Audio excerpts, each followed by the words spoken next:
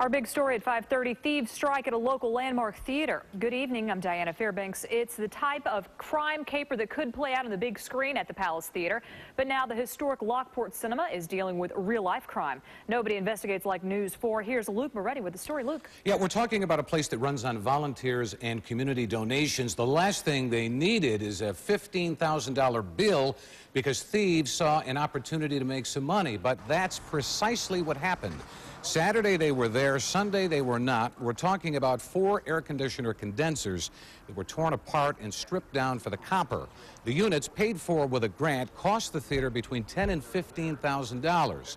Now they're located in an alley with no security cameras. For 5 years they never had a problem over there. But this weekend, the historic Palace Theater, built in 1925, was definitely on the radar of thieves looking to make a fast buck.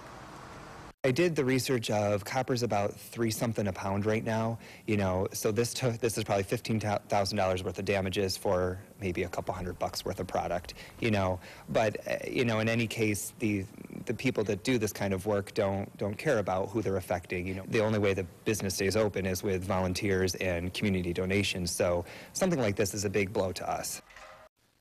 Well, the theater is in the process of getting a security system for the outside of the building, like motion lights and cameras. In the meantime, they're working with their insurance company to see what can be done to replace the damaged units. This is definitely something that they weren't counting on at this point. Well, no, and it seems so desperate. What is the going rate for copper? We checked on that. We checked with a local scrapyard, and they're paying actually between 15 cents and $3.20 per pound, depending on the quality of the copper. So, obviously, you can make a good buck on this, depending on how much you walk away with. In the case of the theater, though, Diana, they're thinking that it was somewhere in the neighborhood of maybe a couple of $100 worth of product. Really? That's what they got away with. So, oh, yeah. Man, that's eye-opening. It sure is. Thanks, Luke. Yeah.